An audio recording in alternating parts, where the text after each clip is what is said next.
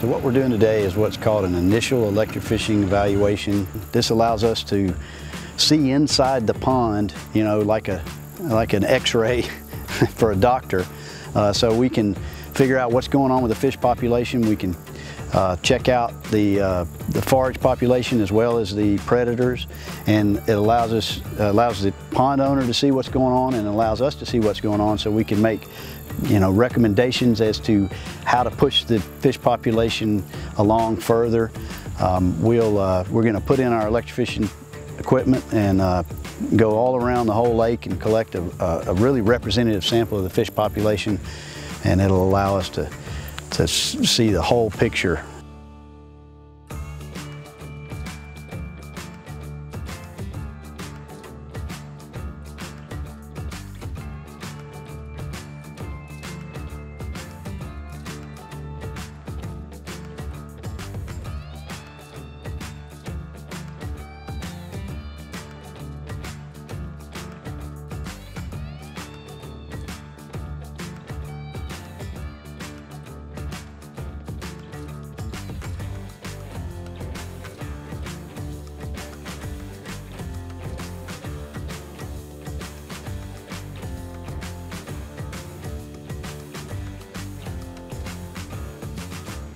So we're measuring and weighing all these fish, getting their millimeter lengths and gram weight, and tagging the larger bass. And we've got our tag system down to the 16. The first number is the year, and then each, you know, successive tag is a different fish. But we keep up with each tag number in our database, and then if we catch that fish later, we'll get a really accurate growth rate on that fish, and we know that instantly when we pick up the fish and check the tag number that it was tagged in 2016.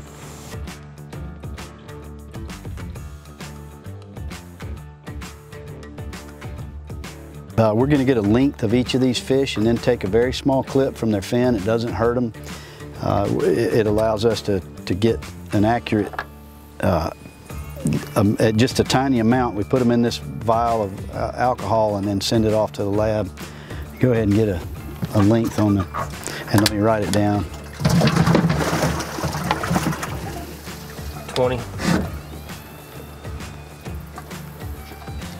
Well, in this lake, we've gotten the forage population and the bass population to the exact level we would like to see it, and we're growing lots and lots of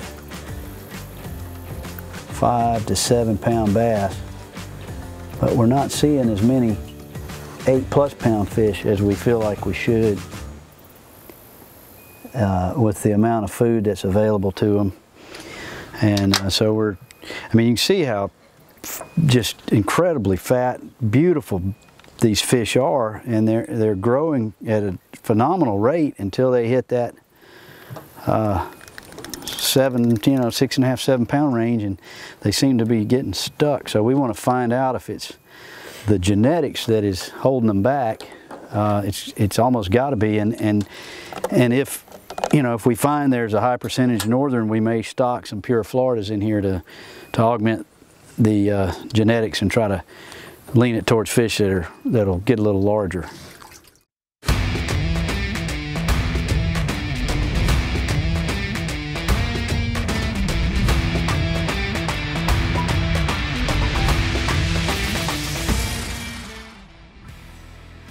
Today we're out here at this lake. It's about a 40 to 50 acre lake, and we're stocking some intermediate bluegill.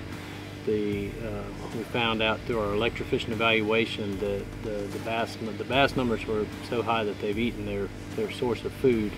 So we've come in and stocked some intermediate sized bluegill, 3 to 5 inches, to help stimulate that food chain and get that back up going and to help the bass continue to grow and start growing even better than they are now. And that, along with bass harvest, will help you attain your goals of getting some bigger bass. You're stocking a new pond. We like to come in with 2,000 fingerling bluegill at the beginning of the pond's life. Typically like to do it in November. You can really do it from November to about March, and then we'll come back in that following June. It's best to try to get the bluegill in that November so they've got plenty of time to grow before the growing season gets here in the spring. and allow those fish to get a spawn or two off before we get the bass fingerlings in June. When the bass fingerlings are introduced into the lake, there's plenty of food available for them to eat and begin their growing cycle right then. Today we got a shipment of fish in. This is our first shipment in the fall. When we're moving fish, we've got really two times of the year where we move fish, in the spring or in the fall. We don't move a whole lot of fish during the summer, but just because of temperatures, it can stress the fish out and have a lot of mortality.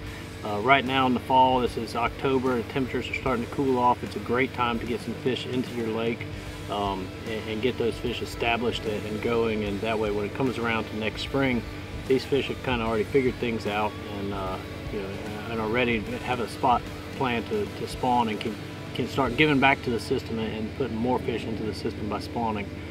These intermediate sized bluegill are already sexually mature at this age, and they can actually, sometimes they will get a fall spawn off right before they go into the winter months.